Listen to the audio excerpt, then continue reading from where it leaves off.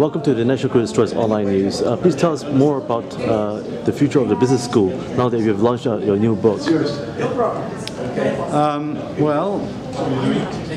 The book launch, I think, went very well, as you can discover from the attention of the audience and the vigorousness of the debate. I think at the end of the day, what we will see are major changes in the business school.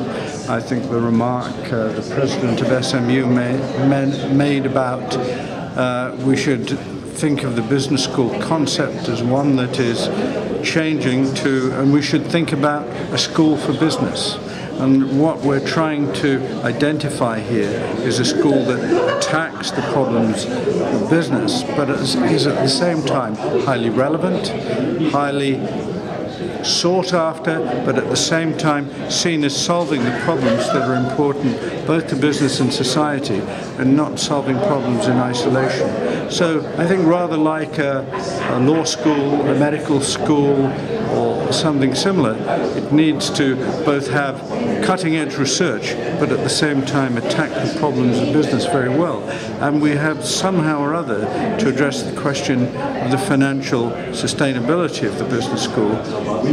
We need to make sure that students, irrespective of income and need, can come to the best schools for business and learn.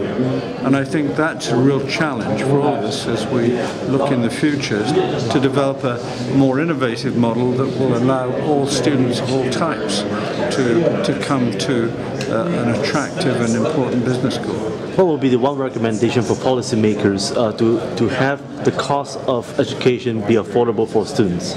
Well, I think what they're going to have to do is, I think, at some level, make faculty members more flexible. In other words, that they will teach somewhat more. They will teach together in teams to use technology much more effectively because, technology-enabled learning can save a lot of face time in lectures. We should be going away from lectures to the kind of concept that Peter Lorange was suggesting in the book, which is that we get people to think about